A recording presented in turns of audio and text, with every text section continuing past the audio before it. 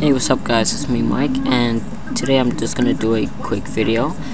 None of my videos are really quick, but I'm gonna do this video on how to apply your made layouts that you've done according to my last video on how to make layouts in Photoshop.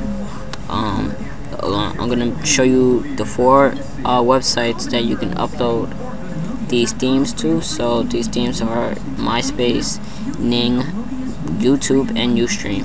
So I'm gonna head over to YouTube right now, and if you have updated to the 2.0 style layout by now, which I'm sure you have, this is what it should look like. This is how the 2.0 stuff looks like. So what you want to do is select themes and colors, and you want to select the theme according to whatever layout you made in Photoshop or whatever. If anything, you can edit it if you want, but I'm gonna pick this red because it looks pretty cool and it's all red and everything. And what I'm gonna do is create a new theme, and you can name it. So I'm gonna call it Valentine's. Alright, so after I do that, you want to make sure your layout or your background image is at least 256K. So I don't think mine is, so I'm gonna head back into Photoshop real quick, and here's the layout I'm gonna apply.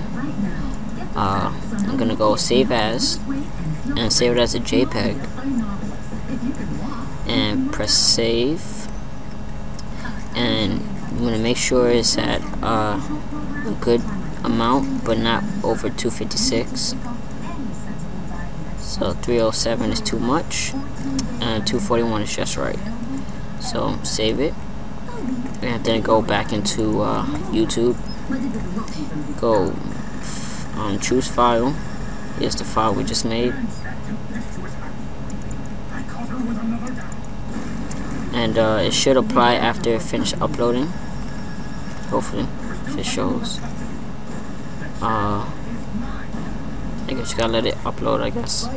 And you can repeat the background, because I mean, depending on your layout and how, if you want it to repeat or not. I'm gonna repeat this one, and it seems that everything else seems cool, so I'm just gonna save it at that.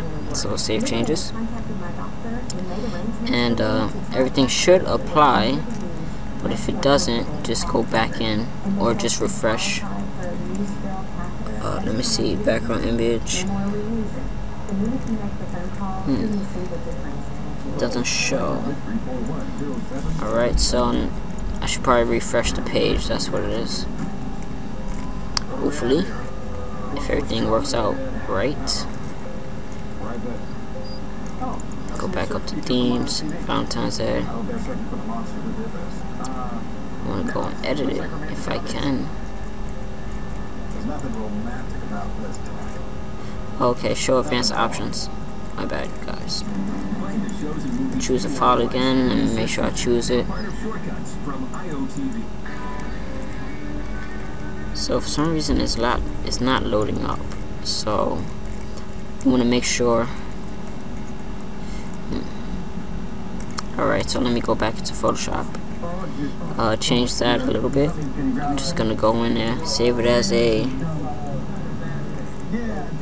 JPEG again. See what happens. Let's see. Let me drop it down just a little bit, probably to about 172 is too much. 207, I guess. But then as you keep lowering it down, the quality goes down as well. So go back into Valentine's Day, show for options. Make sure I select that.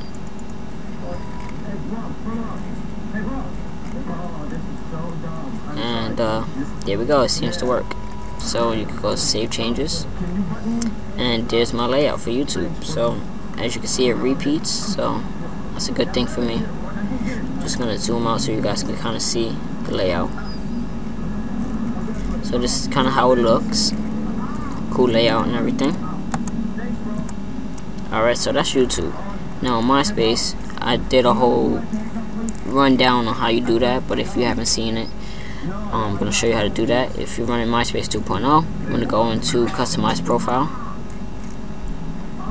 and right in the CSS area you want to select that, and you want to make sure you select the copy all the CSS code that's in my previous YouTube video on how to create MySpace top banner layouts or top banners, I believe.